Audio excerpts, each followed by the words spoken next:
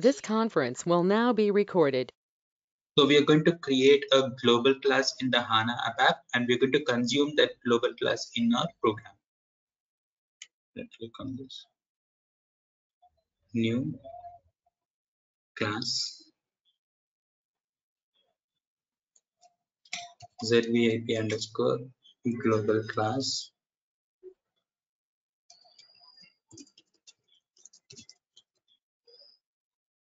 So I'm creating it as a global class. Global class 1. Next.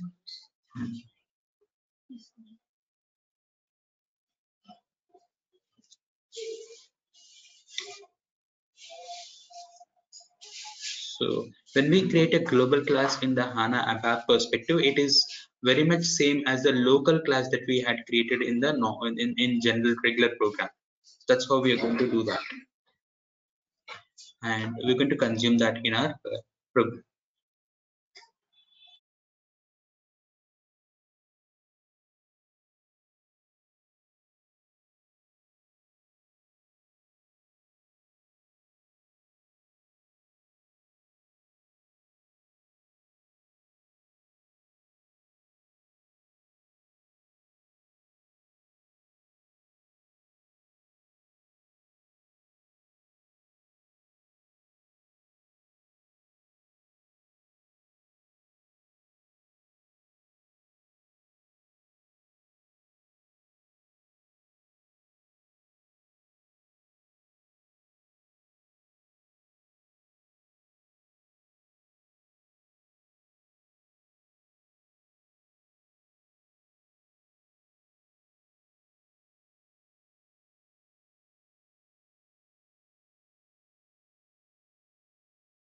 We are assigning it to a transport request. So just click on finish.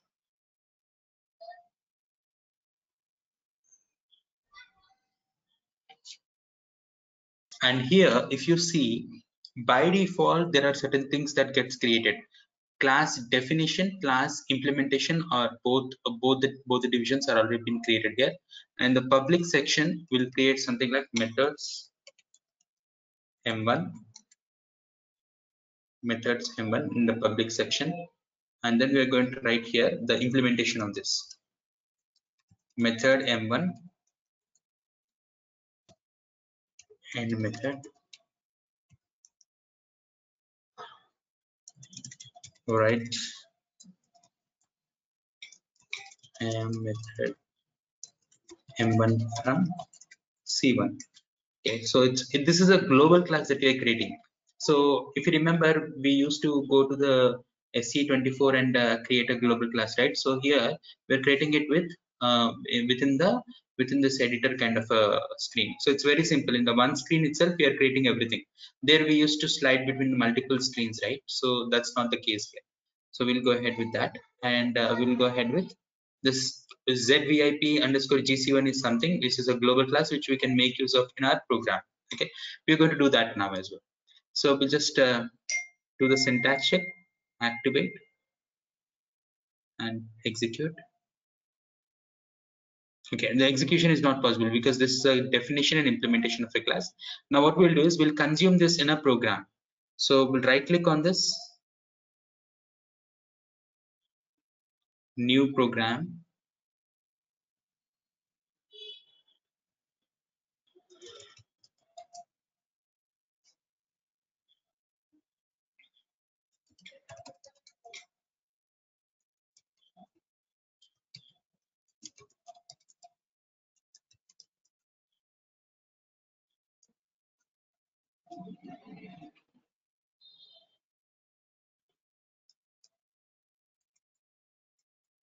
program, pick global class, and click on next,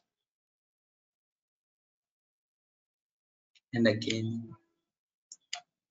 So this is a program that we're creating here.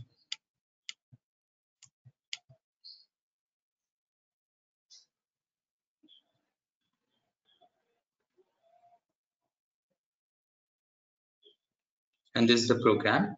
So we are going to write that use that class. So data obj type ref to that what do you call the zvip gc1, right? Yeah, zvip underscore gc1. Type ref to zvip underscore gc1 and startup selection.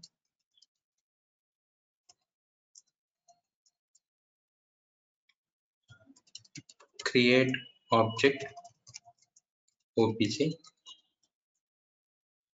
create object obj, and call method obj m1.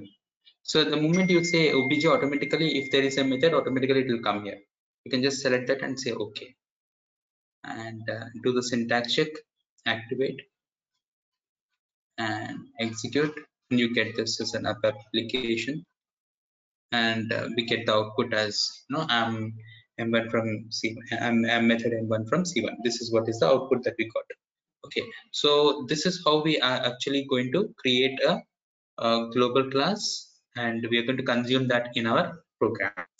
Now once you understand, this is a very important basic, because we are going to have this something called AMDP, ABAP managed database procedures, which will actually make use of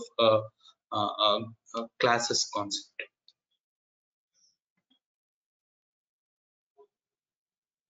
So you need to practice this.